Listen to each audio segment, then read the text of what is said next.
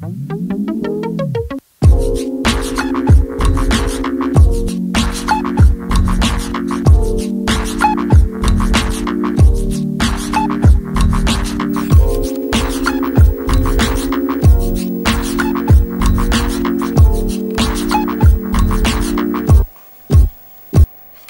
is the 1084S, the greatest monitor for the Amiga and the C64 according to me, myself and I. This one has two problems. The first problem, you can see it for yourself, the colors are off. And if I wiggle the monitor cable a bit, you will see they go way off, like green.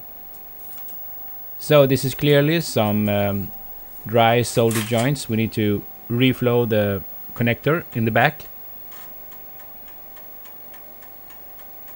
Now it stays green. Anyway, the second problem is the power button. It won't lock. So if I remove the tape here, you see it just won't stick.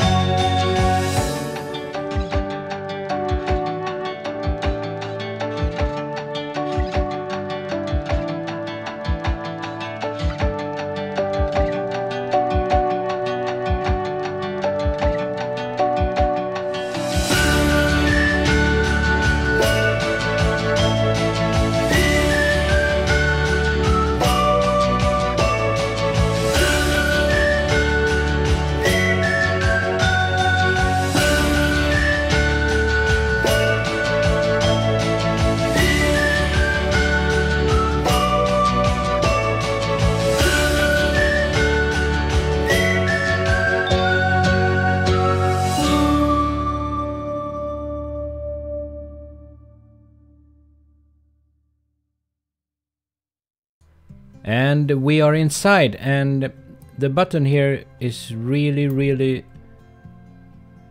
heavily soldered into the motherboard here. I need to bring out my old trusted desoldering station here, because it's a lot of metal here, and we really need to heat this thing up to be able to get this button off the motherboard.